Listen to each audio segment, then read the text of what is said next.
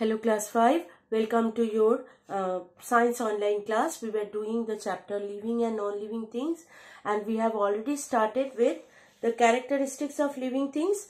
And first two characteristics what we have learned, that living things move on their own in search of food, water and shelter.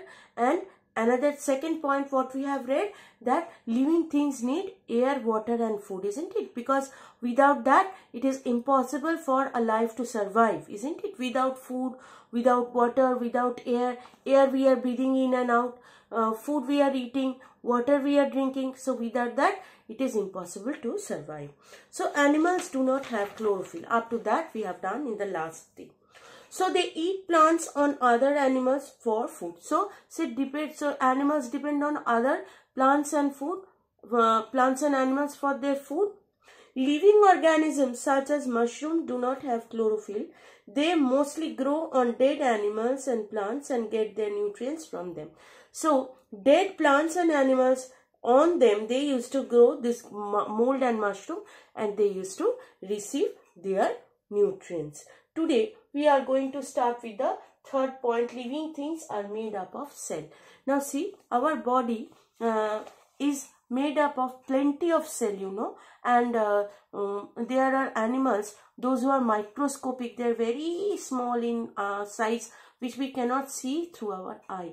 There are animals which are made up of one cell also. So a cell is the smallest living part of the living things. The bodies of all living things are made up of cells. Most cells are so small that they cannot be seen only under microscope. So only with the help of microscope we are able to see the cell, and our body is made up of plenty of cells which we cannot see through our eye.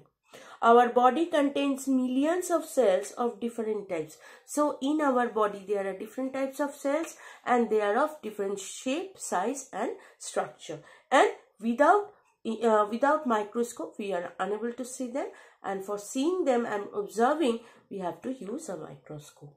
Some very small animals such as amoeba are made up of only one single cell. So as I have told you that only one celled animal is an amoeba. So this can be one very important objective.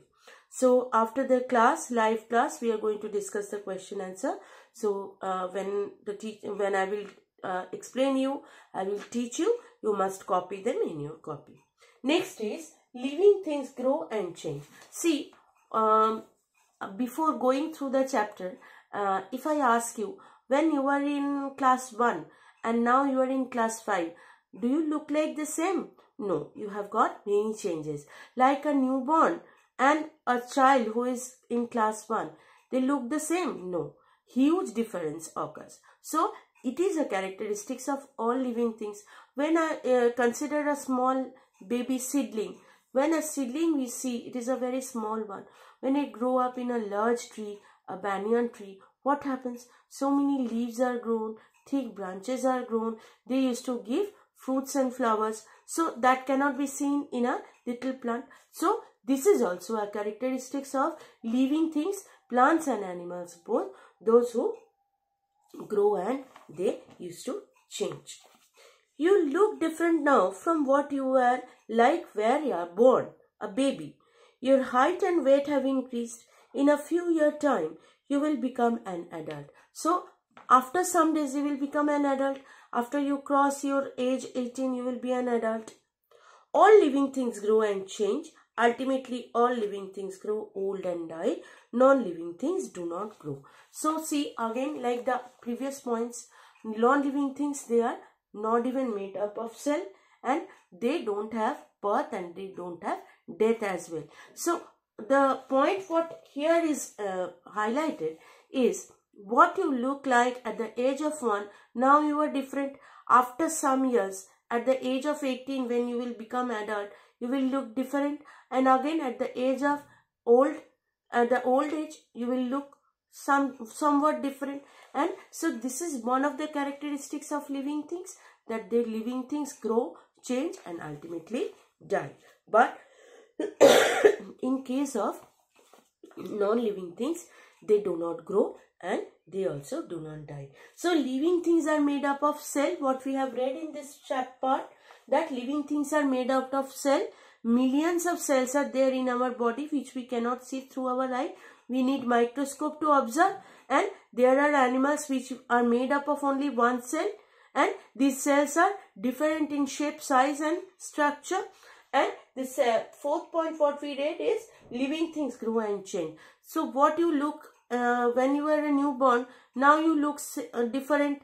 Again when you will become adult, and finally when you will grow old, then you will look, as the year will pass, your age will increase, your height and weight will increase, and you will change. Your looks will also change. So this is one feature of all type of plants and animals. So this is all about today. In the next part of the video, we are going to start with the new characteristics, that is living things respond to change.